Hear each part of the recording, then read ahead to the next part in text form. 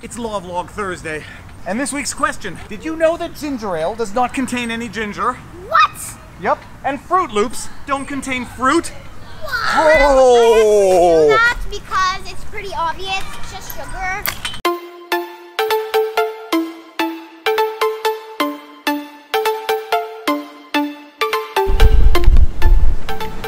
It is Vlawg Thursday, and as part of this investigative journalism, we are going to the store now to buy a real can of ginger ale to see exactly what's going down with this story about the lawsuit against ginger. Hello, doggy. Oh, Daddy, yeah. Can I like drink it in the background like? We're not advertising for ginger ale. We're not. Unless they pay us. David at vivafrei.com. My P.O. box information is below. Yeah, okay, seriously, watch out, it's not a red light yet. So as you all may have known, there's a lawsuit against Canada Dry Ginger Ale because apparently ginger ale does not contain ginger as advertised. We just watched the ad literally. Well, they will have just watched the ad by the time we get. Now let's flash the ad right now.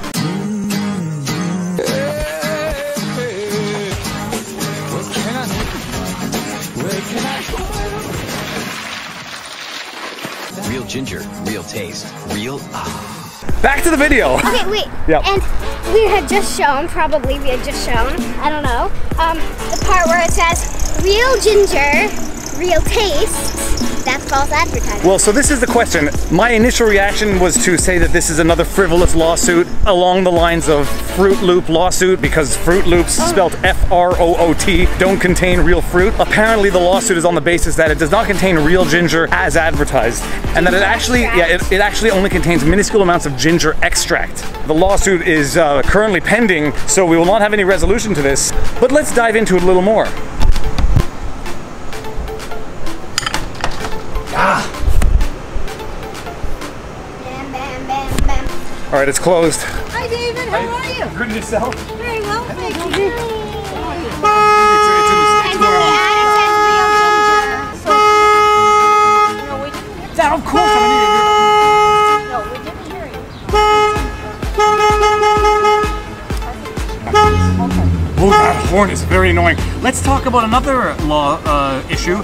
Public nuisances from honking your horn unnecessarily. What do you think? Fruit Loops. The judge it was not just one occasion, on 2 or 3 separate occasions said that Fruit Loops, spelled F-R-O-O-T, is not reasonably susceptible of causing a normal person to think that it contains fruit. It's sugar! Forget that part. Mixed together, meat and the strength. That's the other part. The judge also said that fruit doesn't come in loops, so no one's gonna think that these are loops made of fruit. Let's go. It's raining. It's raining. Okay, come. You just, Fait à partir de vrai gingembre. That's it. French for made from real ginger. Let's get 2. Vitamin water. This better be made from real vitamins. Okay, we have just blown our budget for this video. We just invested $13 in this experiment. $8 of it was a lottery ticket, so... Because we're gonna win $10 million. Oh yeah, we're gonna win $10 million. Okay, now we go home and we analyze the evidence. 1 second. Made from real ginger, 100%. Excuse me. 100% natural flavor. Ingredients: carbonated water, sugar, glucose, fructose. Citric acid, sodium benzoate, color, natural flavor. Hey. I don't know what ginger tastes like. Me neither. Now the question most of you are asking yourselves are, this lawsuit is stupid. What damages does anyone suffer if it doesn't contain real ginger? Here's the thing about false advertising. It doesn't necessarily need to cause damages because by its nature it doesn't necessarily cause damages, but it is still a statutory infraction. What are you guys doing?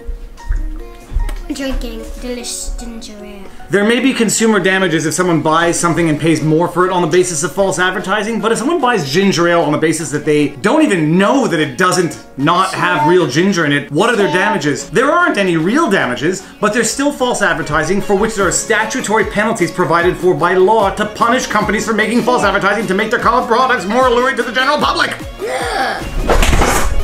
Oh, you just hit your head. Why are you moving? I'm getting my thumbnail. You gotta get it with like a backdrop there so that you can put some writing on the caption for the thumbnail so that it's catchy for the people who are surfing through videos looking for something interesting. to watch. There it is. I got it. Nailed it.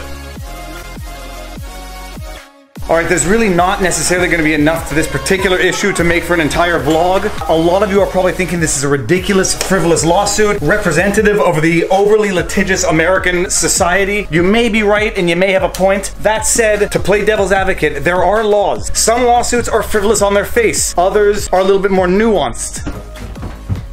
Okay, now when anybody thinks stupid American litigation, they think of the McDonald's lawsuit where an old lady was allegedly driving with a cup of coffee between her legs. It spilt and gave her third-degree burns all over her groin, and she sued and actually won partially in that McDonald's got sentenced to punitive damages for the wrongful act. And people look at this lawsuit, they say, this is a system gone mad, this is stupid, frivolous litigation, how does anyone succeed on such a claim? I think the lighting is pretty bad here. Let me just rotate the camera around.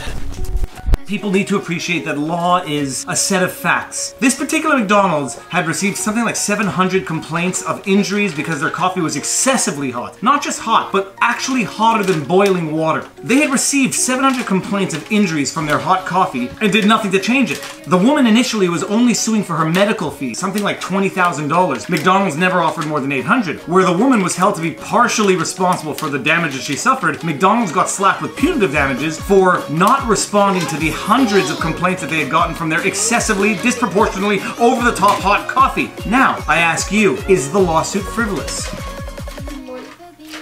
What? Do you think the lawsuit's frivolous? No. No. He said no.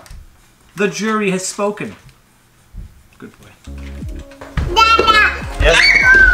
Oh! More importantly would be that if you do not like, share, and subscribe, you will be violating the tacit agreement that we have that if you watch this video and like it and don't like, share, and subscribe, that is false representations on your behalf to me as a viewer of the YouTube and the interwebs and all that is holy in the world of YouTube. This is my life.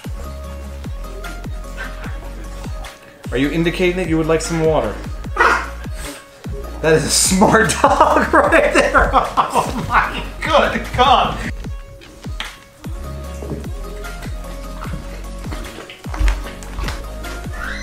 Oh, hi there. Didn't see it.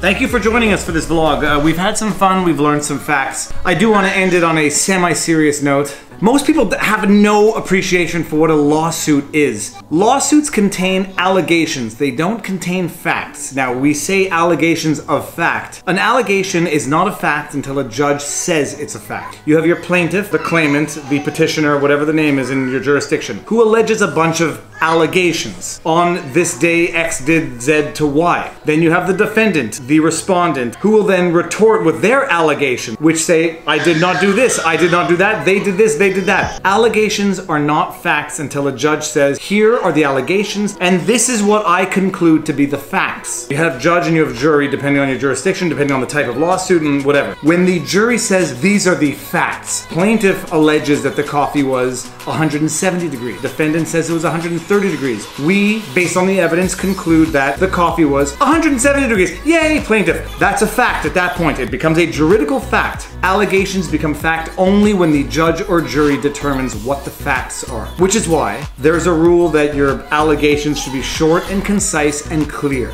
A lot of lawyers don't respect that. A lot of lawyers don't adhere to that. And they have convoluted one-page allegations which are so confusing, it's difficult to determine even what they're trying to get at. How do you prove a fact? You make an allegation in a paragraph. On X day, something happened. How do you prove it? Witness testimony, documentary evidence. Allegations have to be supported by evidence. So the coffee was 170 degrees. How are you gonna prove it? Get an expert report. Get a thermometer. Get a picture of a thermometer in the coffee showing that it was 170 degrees when it spilled on the woman's lap. Then, if you have a photograph, how do you admit the photograph as evidence? You have to have the person that took the photograph to testify on the date and time that they took the photograph. These are all the rules, the procedural elements, the complexities that come into actually proving an allegation. It sounds fun, and for those of you who like it, God bless and have a happy life being a lawyer. It's soul-crushing because you can spend a week, you can spend a month, you can spend a year drafting proceedings, alleging facts. You can try to prove them through photographic evidence, through testimonial evidence, and a judge at the end of it all can say, I don't believe your witness. Then, what fact have you proven? Vlawg? there are gonna be tons of frivolous, stupid lawsuits because you can't prevent people from suing people. That's the freedom of living in a free society. If you think someone has wronged you, sue them. If you think God has punished you, sue God. It happened. Look it up. It's crazy. Dismissed, obviously, but it still happened and made the newspaper. But oftentimes what is reflexively dismissed as a frivolous lawsuit actually has some complexity to it at the factual level once you get past the headline. The McDonald's lawsuit is a prime example. The ginger ale example is kind of interesting. Like, I consider myself to be reasonably intelligent. I thought ginger ale had real ginger in it at a above extract level. I thought ginger ale was good for your stomach when you have a stomach ache. I always told the kids, drink ginger ale when you have an upset stomach. So the headline says it's frivolous, everyone's laughing at it. I don't think it's so frivolous, especially when the commercial says made with real ginger. Okay, boom, that's it. Peace out. Boom!